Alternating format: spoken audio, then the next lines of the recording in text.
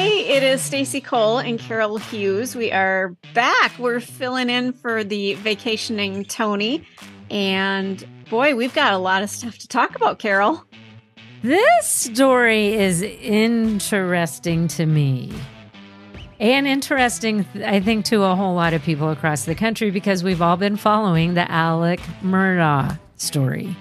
Yeah, and it's getting ugly and bigger and bigger. I always liken the stories that we talk about to being like an octopus with tentacles all over the place, like the Long Island serial killer, that he's got tentacles all over the nation. Like, we're just going to figure out so many things about him. And then when we focus in on Alex Murdaugh, it's like the tentacles are everywhere. Like, he is touching everything. But this time, it's not him. And I'll explain what it is in case people are not up to speed.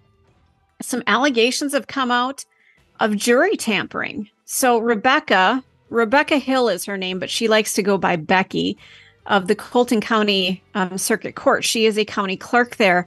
She has yet to respond to allegations of jury tampering in the double murder trial of Alex Murdaugh. She has actually hired two very prominent attorneys, and it looks like things are going to proceed. Now, her co-author, because she's writing a book, Neil R. Gordon is his name, the co-author, is defending her, describing her as a person of integrity and genuine character. Now, Gordon appeared on Court TV shortly after Murdaugh's defense attorneys filed a motion requesting a new trial for the convicted killer.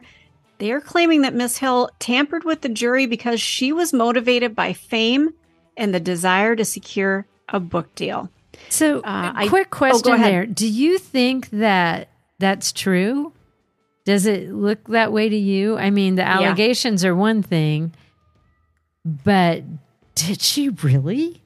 Yeah, it's looking more and more like that with everything that's coming out. And I'm coming from a little bit of personal experience. I chatted with Tony about this in one of our segments. I've got jury duty coming up in 2 weeks. And I've been reading some of the information that they sent out ahead of jury duty. And it talks about basically your responsibility as a juror. So if you're going to serve on a jury, you have to uphold the law, and especially a clerk of court. Oh my goodness. She has to know. And we looked it up. She has worked in the system as a county clerk of courts since 2020. This is not a new position for her. She knows what the guidelines are. And if these allegations are true, she has absolutely screwed the pooch on this. This is terrible. And the fact that she's writing this book is she's going to financially gain from a trial. Which you can't do. Right. I would think in her position, like if you or I wanted to write a book about it, that's one thing. We're not the county clerk. But when she's involved with this case at the level, it's her employment. Absolutely. And now you're turning around and making money off of it? That doesn't seem right. No, it doesn't seem right. The book is a tell-all book titled Behind the Doors of Justice, The Murdaugh Murders. It was released on August 1st. By the way, I went to her website and I sent a message asking if we could do an interview, that we'd love to talk about her book. Good for I haven't you. heard back yet. Well, and they wasted no time getting that book out. Have you ever tried to write a book? Like, if you've ever had an idea, like, I want to write a book, and you sit down and the first chapter took you like a week, you're like, I don't want to write a book anymore. Exactly. Like the first couple pages took a week. So yeah, no, it's not an easy task. So they must have sat down and just pounded this baby out. They've been working on it before the trial was over. That's what I'm wondering. Now, Neil Gordon, again, he's the co-author. He expressed his shock upon learning about these allegations and what Murdaugh's attorneys believed to be her motive. He explained that they had self-published this book using their own money, which was about $30,000. And Simon & Schuster is yet to provide that $200,000 check as suggested by the defense. So what's happening now is there is a motion filed by Murdaugh's lawyers that alleges that Miss Hill provided jurors with business cards from reporters during the trial, and that she traveled to New York City with 3 jurors for interviews after the verdict. That's a huge no-no. Whoa. Yeah. Now, she has not released that official statement, but it was stated to Court TV that the allegations are untrue. Gordon revealed that she hired legal counsel, and a statement addressing the allegations is planned in the near future. So we're going to be hanging on watching for that. And here's another interesting thing. Gordon described Miss Hill as a very spiritual person, mentioned that she prayed with her staff. Separation of church and state here. Okay. When asked if she ever prayed with the jury, she informed him that no legal entity is allowed to have prayer with the jury, underscoring the distinction. So, okay. There's just a lot of weirdness here, isn't there? I think so too. And the fact, like, well, we had to use our own money to publish it. We haven't gotten the $200,000 yet. Mm-hmm. But even that said, if you did spend your own $30,000 to self-publish, you're planning on making the $30,000 back. Yes. You did this for a reason. Exactly. They're selling the book. They're not giving it away. Exactly. They're not doing off of this. And why was she traveling to New York with some of the jury people? Right. Like, I get why the jury's traveling to New York. All of them, the Today Show, Good Morning America, everybody wants to talk to them. Absolutely. But she shouldn't be talking to anybody.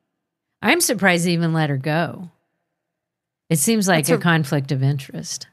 Yeah, that's a really good point. Now, going back to some of the allegations against her, in case people aren't aware, they are alleging that Miss Hill instructed the jury to closely observe Murdaugh's actions and motions when he took the stand, implying his guilt.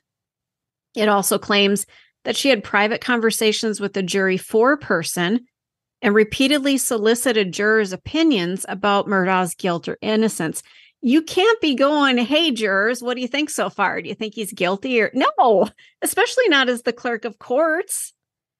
No. What are you doing? That's all in the jury's hand. Now, if they have some questions at some point when they're deliberating, they will ask for clarification. They can do that. But you can't go in there and say, hey, so what do you guys think? Do you think he's guilty? Do you think he's innocent? And then there's this other part that she would not allow smokers to have a smoke break until after a verdict was reached. Well, didn't they reach the verdict like in 3 hours? That's weird too.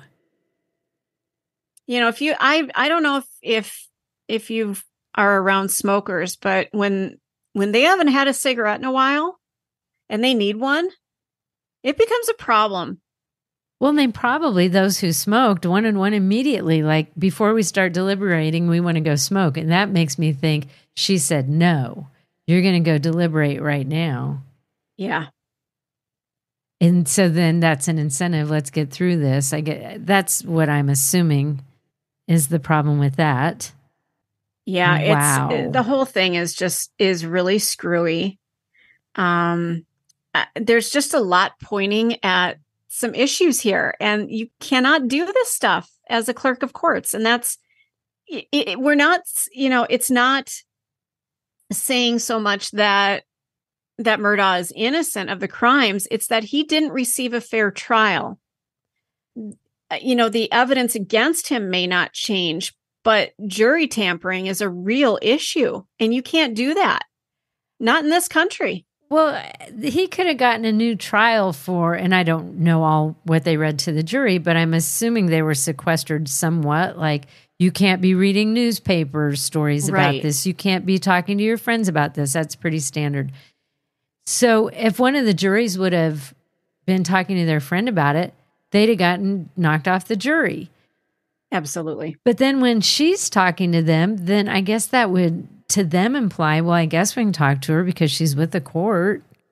Ugh, yeah. So what she's done is, like, all that money they spent to take that to trial. Could you imagine how much that cost? And now the defense knows what the prosecution, like, they have no ace up their sleeve anymore. They've shown all their cards. Mm-hmm. So now they know.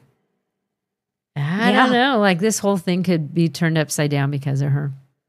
It is. And Tony brought up a really good point that they may need to look at other cases that she's, been part of. What did she do this with other cases that maybe weren't so high profile? They're going to have to look at everything. Yeah. I mean, it's like finding out that your food's contaminated. Now you've got to go track down everybody who's touched it to make sure that they're okay. That's exactly what's going to have to happen here. So we'll keep you updated on all of this, but it's just an absolute disaster. This is the Hidden Killers Podcast. Want more? Start binging on all of our true crime podcasts right now through Apple Podcasts and get an ad-free experience when you sign up to be a True Crime Today Premium Plus member exclusively on Apple Podcasts. More of the Hidden Killers Podcast dropping soon. Press subscribe now.